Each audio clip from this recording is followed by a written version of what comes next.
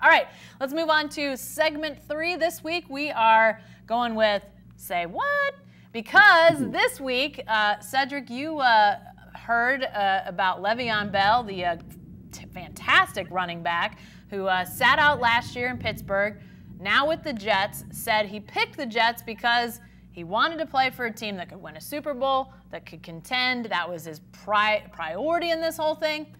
But last year, he was with a bunch in Pittsburgh that was pretty darn good, and he didn't play. Is this just hypocritical, or is he just a little kooky? It's hypocritical. Let's call it what it is. He was with Big Ben Roethlisberger and Antonio Brown, 2 all-time greats at their position, and Juju Smith-Schuster, one of the best young receivers in the game, and one of the best offensive lines in all of football. So it was set up for him to play for a Super Bowl last year in Pittsburgh, but he held out because he wanted more money.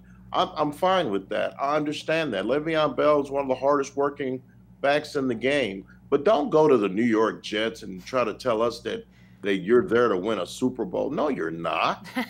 You're in the same division with the Patriots. You're not about to win a Super Bowl with the Jets. You would have had a better chance sticking around in Pittsburgh. Yeah. Call it what it is. You went to the Jets because your marriage with Pittsburgh dissolved over money.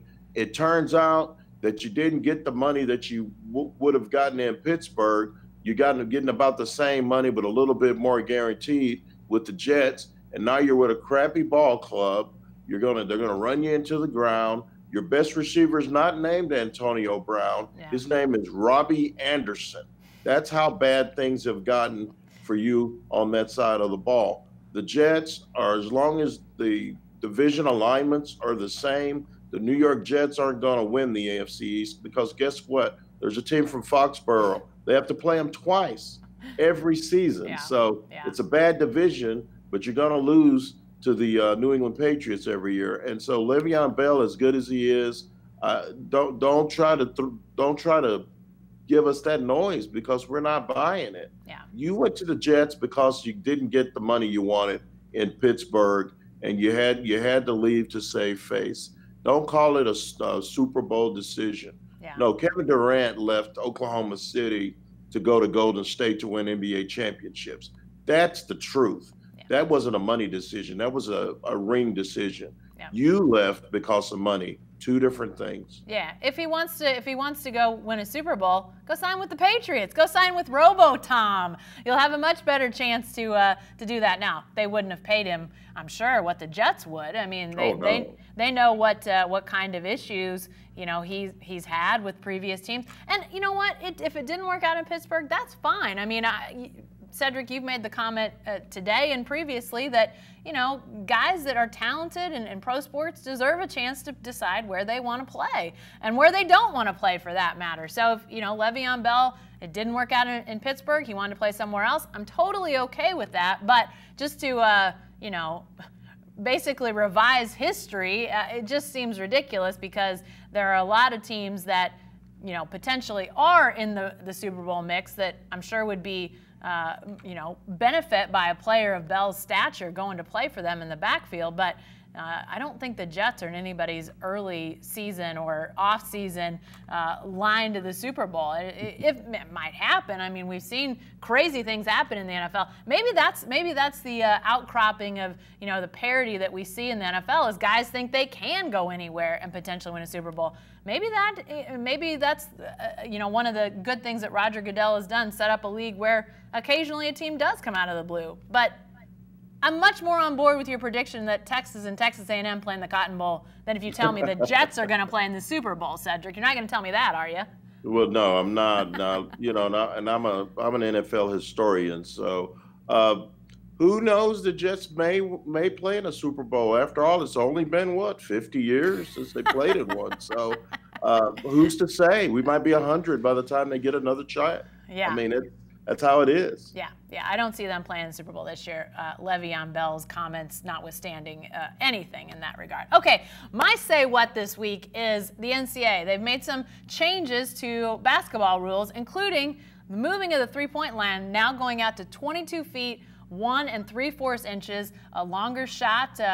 You know, that the NBA or the NCAA had a line that was similar to the high school. Now it's getting a little bit closer to the NBA. But Cedric, I mean, I like this from the standpoint of pulling shooters out from the lane. I think a lot of times in the college level, you see it just becomes a lot of, you know, sort of hand-to-hand combat almost. You don't see the free-flowing nature of basketball at the college level like you do at the pro level. But I'm not sure, are there enough good shooters at the college level to pull the three-point line out far enough to help the flow of the game, the aesthetics, the scoring? I mean, we've seen scoring go up with some teams in college basketball, but yet that really is predicated on having great three-point shooters. You know, OU scoring went up the year they had Buddy Hield. OU scoring went up the year they had Trae Young. But if you don't have great three-point shooting, you're not going to be scoring the ball like you are when you do. So I don't know that this helps. You know, Cedric, I know that we've seen good basketball in our neck of the woods. We've seen bad, but does this help the NCAA game in your mind? Well, I live in Austin, so I know you're not asking me about three-point shooting, the team I got to watch every year. Those guys couldn't throw it in the ocean last year. I'm sure when Shaka Smart got that news, he was like, all right, I think I need a drink. I mean, I just don't know that that's going to help the Longhorns because they've struggled mightily. They're one of the worst three-point shooting teams in the Big 12, so they've struggled in that. But overall, I think it will pull some of those guards away from the elbow and make them play a little bit more one-on-one defense.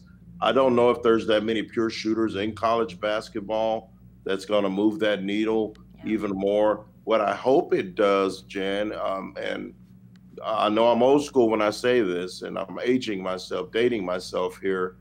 I hope it ends up to more teams going to the rack and driving it to the hole. And instead of guys running to the three-point circle on fast breaks, maybe they run to the lane, run to the rim to get more layups. So hopefully they will open it up that way. Because I remember a time when fast breaks ended in dunks and not three-pointers. And I think the game was prettier back then.